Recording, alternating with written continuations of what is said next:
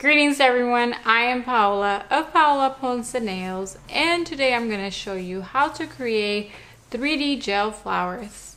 So, a lot of people use 3D gel nail art using the textured gel. Today I'm going to show you how to use it with gel art powder or simply acrylic powder. So let's get started.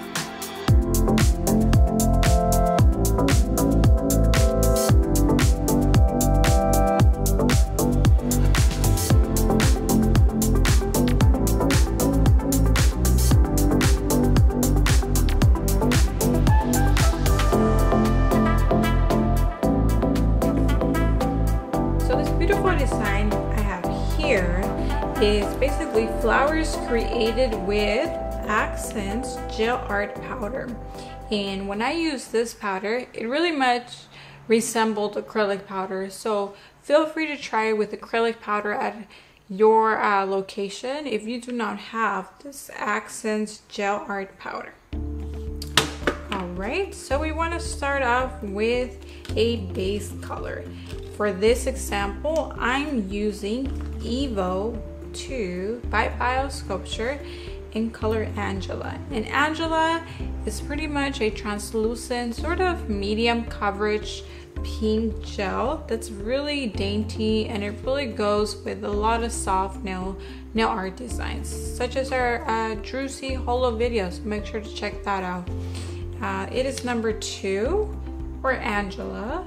If you look for it in Evo Biosculpture 2. You don't necessarily have to be certified by Biosculpture to buy this product, so feel free to look for that product, color Angela number 2, in the Biosculpture USA website. Okay, I've applied one color of the Angela color on my prep nail here, and I'm basically going to move on to starting to create my 3D gel art here.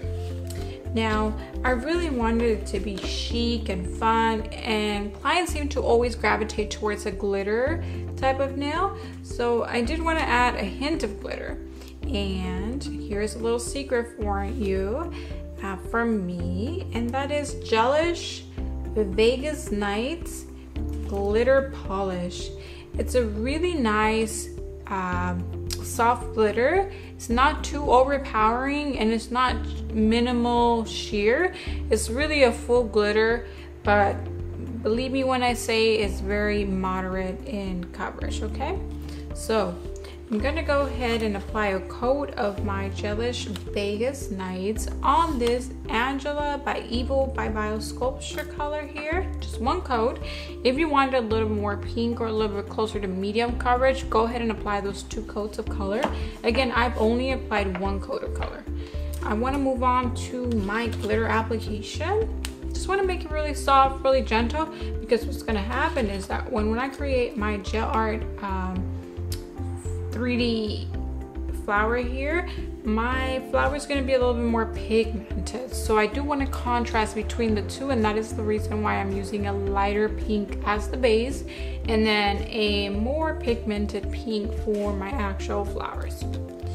Go ahead and shake this bottle so that you can get all of the product from the bottom to the top, and simply apply a generous amount of this Vegas Nights glitter onto your already coated nail here. Cure that for the manufacturer's recommended time, and that would be 30 seconds in an LED light for this product.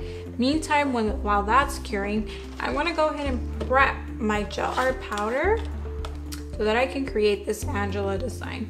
Now, I do want my flowers to be a little bit more pigmented, so I want there to be a contrast. So I'm going to go ahead and use a more pigmented pink, I should say, for this type of nail art. I'm going to start with a 1:1 ratio, so a 1:1 powder versus gel ratio. And my recommendation is to use highly pigmented products. So In my experience, Japanese gel products are highly pigmented, and that's usually what I stick to, okay? Oops, okay. I'm gonna use Vitro's number 214 here, pastel neon pink, to coat my gel art powder by accents here. Again, go ahead and try this with simply a colored acrylic powder if you wish, and then maybe add a little bit of viscous clear gel to see if you can get the same consistency. Nail art is all about having fun and trying things, so don't be afraid to do that. I'm gonna take a little spatula or a stirring stick. We're gonna make sure it's clean and clear from any formal residue. Let that evaporate. And I wanna take one portion of this clear gel. Oops, maybe a little too much there. But I can still divide this like about there. Right, I'm gonna clean that spatula. Close my product. I never want to spill or contaminate any product that I'm working with. Nail products are expensive, and you definitely want to keep that in mind when working with nail art. You don't want to spill or contaminate. Okay, I'm going to take a little bit of my highly pigmented gel product here. In this case, I'm using Vitro Color Pot number 214, and I'm just going to drop that there, and now I'm going to mix the powder. You basically want to create very firm bead of gel, and you'll notice that I'll soon start losing the consistency of the gel, and it'll start getting into really, really hard product.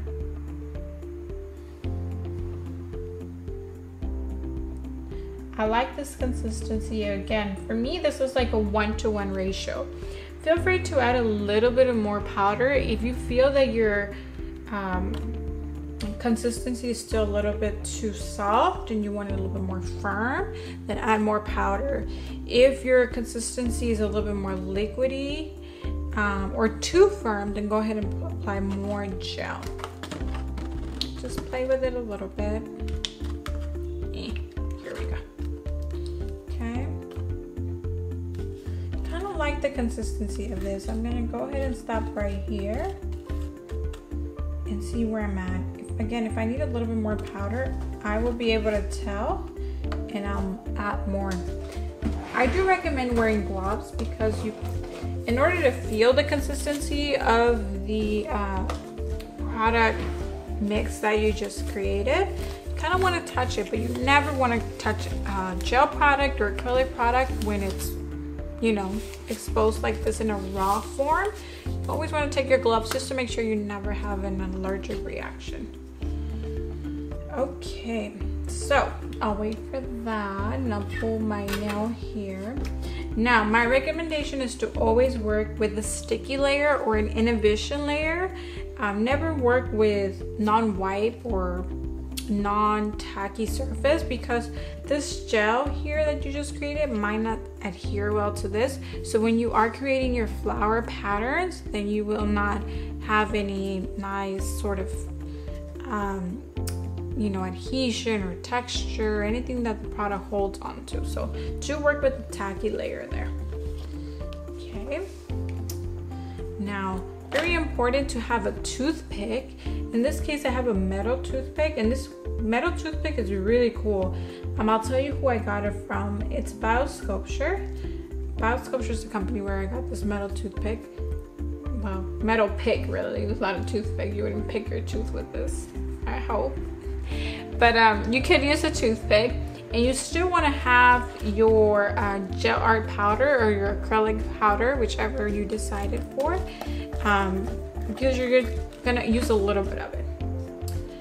All right, so now you want to take a little bead of this, and the reason why I want you to wear your glove is because you actually might want to feel it a little bit and see where it's at.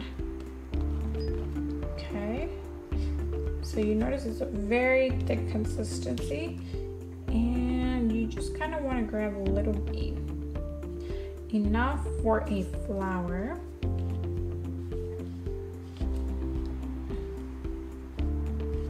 So maybe around there, right? And you kind of want to see what it's doing. See, on my finger it's a little liquidy.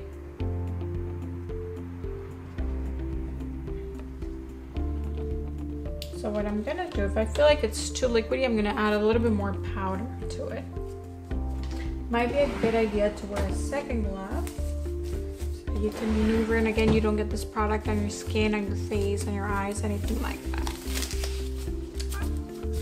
Either way, I always work with gloves with my clients, so it's not like I'm making an exception for this video. This is my standard protocol anyways. I find that my gel's just a little bit kind of liquidy, so I'm grabbing more powder.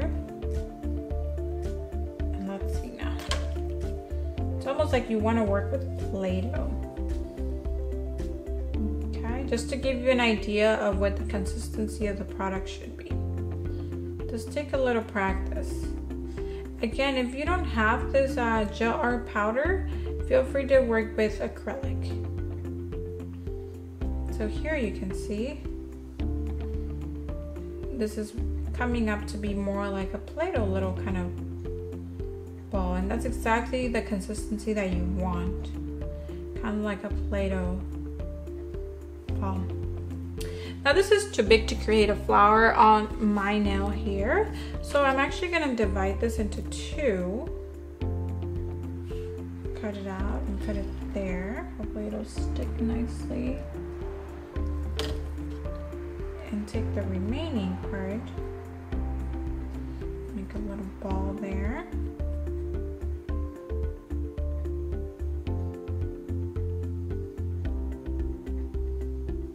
And this ball is pretty much what I want to create, either a rose or a flower of some sort. You'll decide what you can see.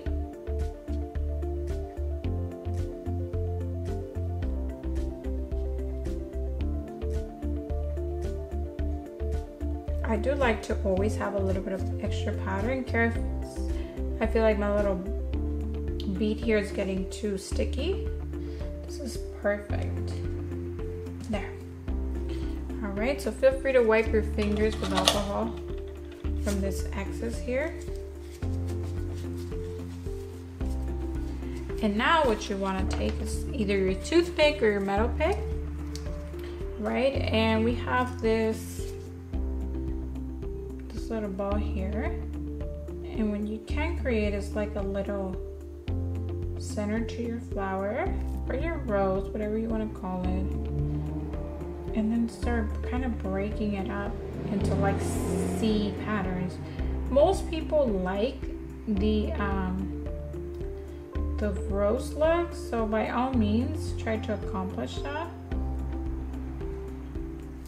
And you'll notice when I'm breaking this up, it literally is like tearing apart. So in order to avoid that, I would dip my little toothpick into the gel art powder or the acrylic form here, and then kind of start breaking that up a little bit more. And then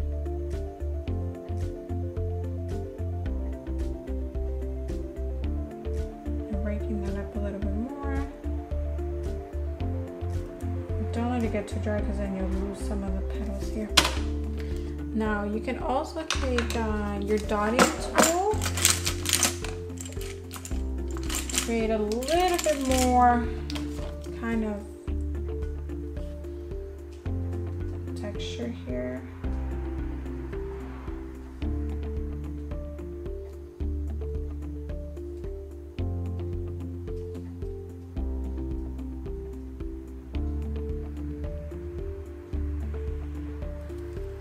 So you'll notice if you can get your product to be a little harder, then you can definitely create a rose. And I do like gel because you can always just keep playing with it. It won't harden on you like acrylic will. So So keep that in mind when you decide what medium to work with. Okay. So I've just added more product to this. And I basically want to flatten it out. I'm using my metal pick here. Right.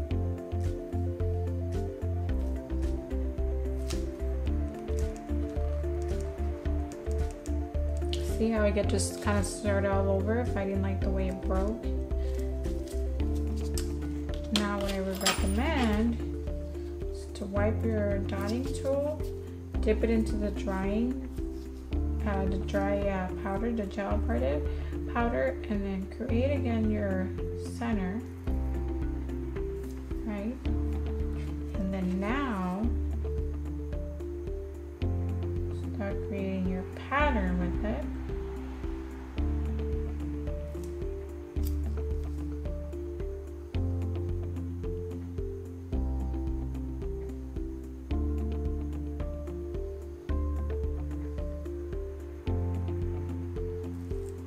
See that really nice flower there you create.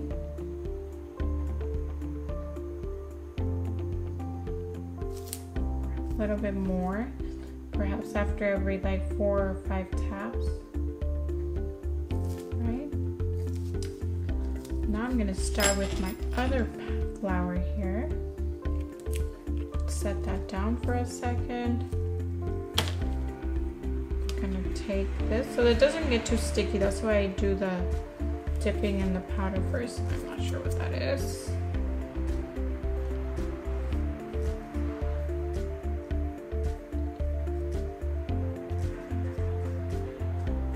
Right, get a nice bead. Oops. And then just drop it maybe there. Now, this is more like a generic flower where you can just kind of create different imprints on it. But if you wanted to create a rose, then I would just lay it there, pat it flat.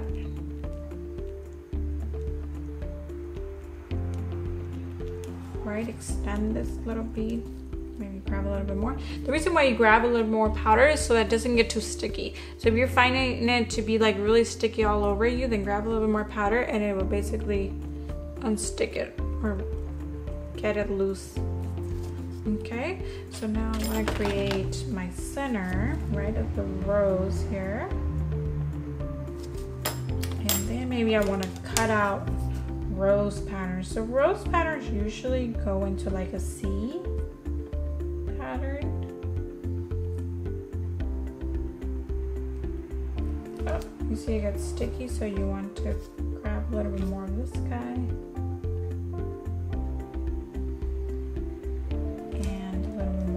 Guy, so it doesn't get stuck to your tool. And that looks a little messy, but that's fine. You're gonna grab your dotting tool, dip that into the powder, and flatten it out a little bit more. Really enjoy working with gel because it's not dry until you say it should be dry.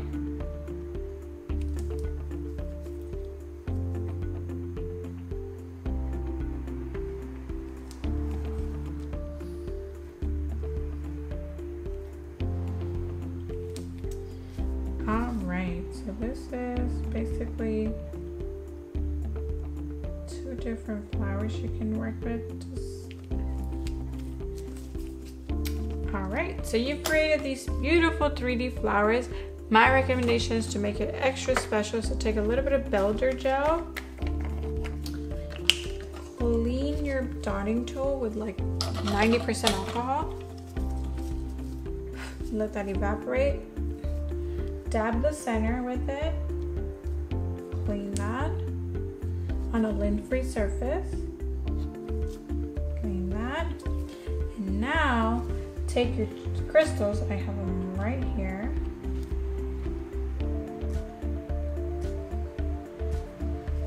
and I believe I had another one here, there we go.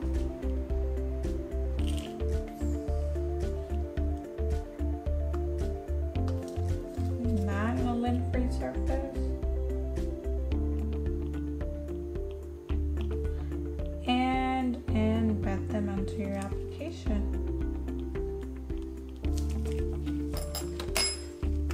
that is all you will need. Cure that. I would say give that a full cure in your LED light, so for 30 seconds. Close all of your product meantime. Gel art powder or any acrylic product that you may have used. If it's already colored and you don't really need to add pigment, you might just want to add a builder gel to it to make it a little bit viscous. But if you're strictly dealing with gel, then just use colored gel, highly pigmented product. In this case, we use number 214 by Vitro to give it color, to give that powder color. And then our product will be done. So you've added builder gel to make sure that these crystals have been embedded. Now your 3D gel has also been cured. And all you will need now is basically a non-white top coat. I'm gonna use Vetro's non-white top coat. Feel free to use whichever one you like. And you'll just go ahead and, whoops, encase your design.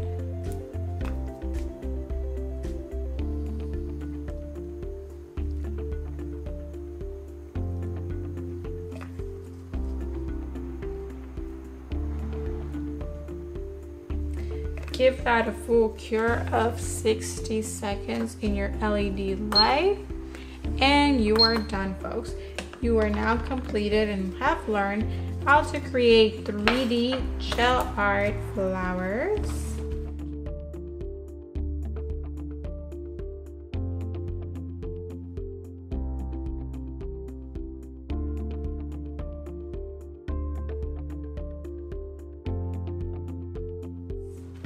So, if you enjoyed this lesson, make sure to give it a thumbs up. If you have any questions, I know this is a very complicated sort of lesson here with the 3D gel art. Make sure to mention any feedback, any questions in our comment section. And as always, make sure you never miss a video by subscribing to our channel. We will see you on our next video lesson. Goodbye.